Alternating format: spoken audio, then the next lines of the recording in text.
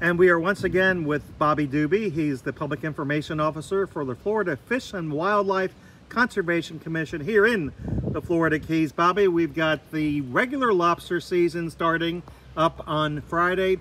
What are the top 3 things that people that come to the Keys need to know? Well, once again, just like the 2-day sports season, safety is the #1 priority, not just here in the Keys, but throughout Florida. So observe the dive flag laws and regulations, especially when you're going to be into water diving. Make sure you have your dive flag properly displayed. Make sure it's large enough. Make sure when you're done diving or snorkeling, you take the dive flag down or stow it. Secondly, make sure you have the proper boating safety gear. All that stuff can be taken care of before you leave the dock. Check the weather before you leave. File a float plan. Let somebody know where you're going. If you are going to be scuba diving, take a refresher course. Make sure you dive with a buddy. Those things could make sure you have a safe, enjoyable time here lobstering.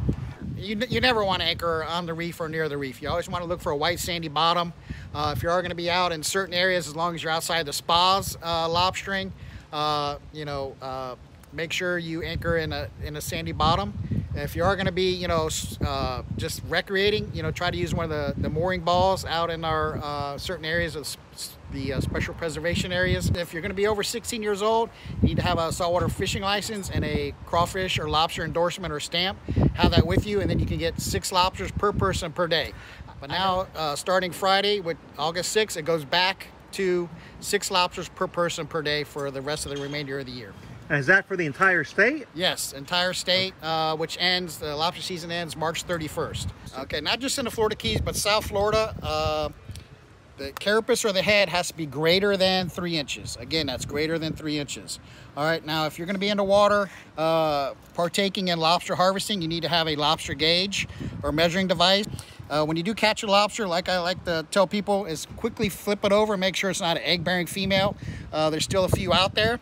If you just roll the lobster over, the underbelly of the tail will look like red or orange caviar. Even though it's legal size, that lobster has to be immediately released because that's millions of eggs that lobster has and potential lobster for the future. This is a lobster carapace. So we're going to go in between the horns. I like to slide it down, and you don't want to measure the eye membrane there.